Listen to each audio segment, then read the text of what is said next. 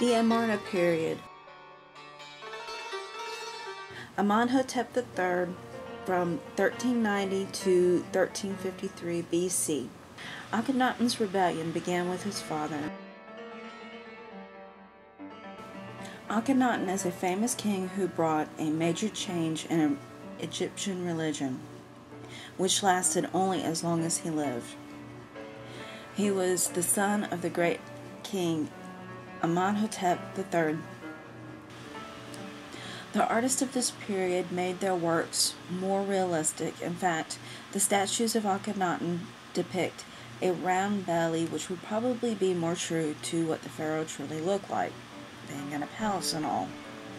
However, though the art of the period was more realistic, some attributes were enhanced, such as Akhenaten is given an elongated face, thick lips, and rounded hips.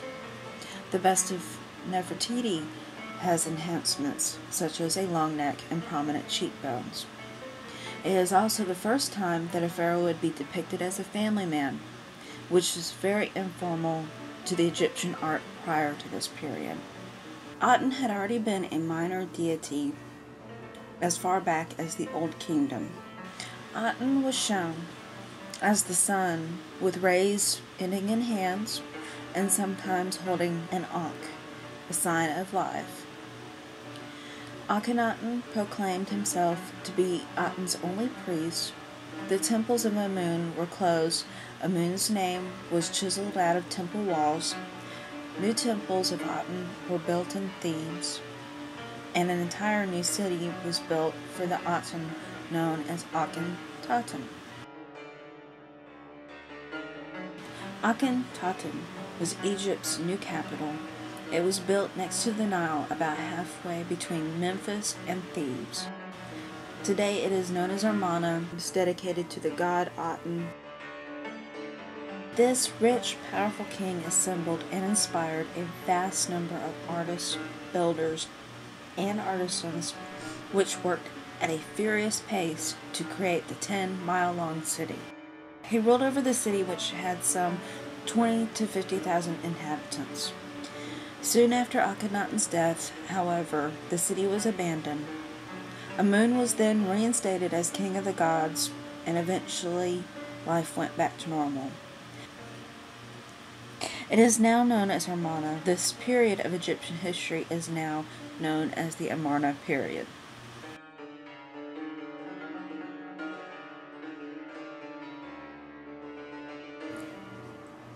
The most radical period of Egyptian art occurred during the reign of the heretic king Akhenaten. There were paintings and reliefs of the natural world, such as scenes of workers, animals, and nature. The artists of this period depicted more movement than any before it had, such as birds in flight or wheat blowing in the wind. Naturalism, grace, beauty, and unique art style of Amarna art more than holds their own against the best classical Greek art. Instead of being laid out in rigid registers that was traditional of Egyptian art, the walls were treated with liberal use of open fluid space. The art that was produced from this era will stand out among all Egyptian artifacts for its unique style. Despite controversy of Akhenaten's monotheistic religious views, many people can agree that many beautiful pieces of art from Egyptian history came from the influence of Nefertiti and Akhenaten.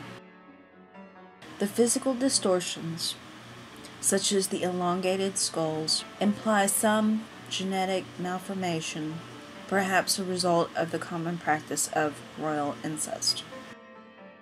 For hundreds of years, the all-powerful Amun was seen as the king of the gods, and so this new religion was far too radical for the followers of the old gods. The couple would begin a religious revolution that would destroy hundreds of years of tradition. Akhenaten dies 1336 BC. Akhenaten had a brief reign of approximately 17 years. Akhenaten not only introduced a new radical religion, but also ushered in a new wave of art for Egyptians. Akhenaten co-ruled with his wife Nefertiti. It is possible that she may have ruled alone after her husband's death. Shikimare, 1336 to 1332 BC. Very little is known about Shikamare's reign. Shikimare and Akhenaten ruled as co-regents for 2 years, and when Akhenaten died, Shikimare became king. A few Egyptologists speculate that Shikimare was really Nefertiti ruling as a man.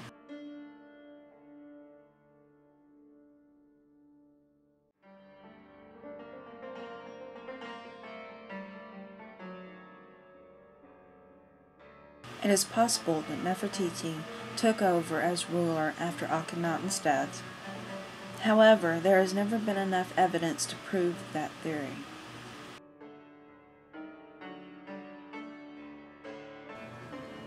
Tutankhamun becomes pharaoh at the age of 9 in 1332 BC. Tutankhamun ascended the throne at just the age of 9. The all-powerful Amun was restored. Tutankhamun was Akhenaten's son. His mother was probably Kia, another one of Akhenaten's wives.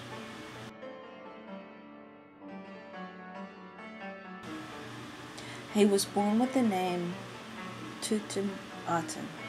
A few years into his reign, the priest of Amun overthrew the god Aten, and the boy's name was changed to Tutankhamun.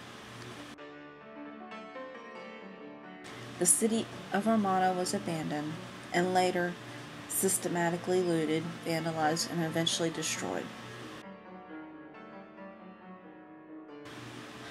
Egyptologists believe that Tutankhamun may have been murdered by one of his priests or following successors. Tutankhamun dies at 1322 BC at the age 19 and was buried in the Valley of the Kings at Thebes. Ai, who takes over after King Tut's death from the years 1322 to 1319 BC. Ai was a high minister who is depicted performing at the opening of the mouth ceremony. General Horemheb becomes pharaoh in 1319 BC to 1292 BC, destroys Amarna and reestablished order in Egypt, and moves the capital back to Memphis.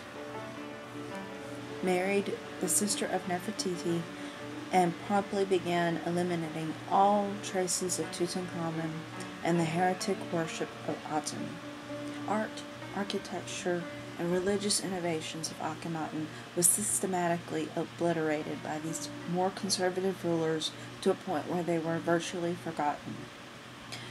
The legacy of Akhenaten, Nefertiti, and Tutankhamun offer many mysteries to unravel, as well as stunning works of art to admire, which makes this a very unique period of Egyptian history.